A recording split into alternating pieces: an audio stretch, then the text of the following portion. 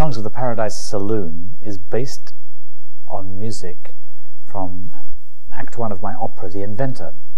The Inventor is about a man called Alexander Keith, whose family were very famous brewers in Halifax, Nova Scotia during the American Civil War. In fact, the brewery still exists. And Keith was an historical figure who was a contraband smuggler. He was a terrorist for the South. He was a spy, but he was also a con man, and he conned a lot of Southerners and Northerners out of money. And at the end of the war, he did a run and went to Europe, where he became a pillar of the American expatriate community in Dresden. So my opera follows this story. And one night, there's in the opera, there's a scene in the Paradise Saloon in Manhattan, this pub, and there's attempted shooting, and a woman who's pregnant with his twins gets dumped. There's a fight. There's all kinds of skullduggery. And I so enjoyed writing this music in the saloon, as it were, that when I had a commission from the Toronto Symphony to write a trumpet concerto, I thought, well, knowing how brass players and saloon bars are not necessarily inseparable, it might be fun to actually take something of the atmosphere. So it's some of the songs and some of the material from the opera, and also some material from the opera that actually was part of the workshops but didn't make it into the final piece. And the whole thing is a cocktail of characters.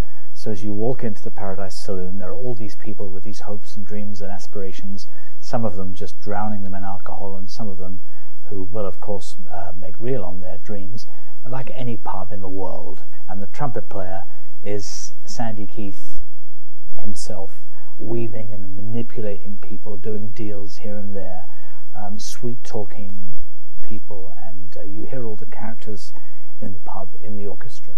And because, like all manipulators, the trumpet is actually a person. We change characters where we talk to other people. So 1 minute it's trumpet in C, being brazen, brash, with all the lads at the bar, and the next minute on the flugelhorn being seductive, and the next minute on the B-flat trumpet, which is much a softer instrument, more delicate instrument than the C orchestral trumpet that's normally used.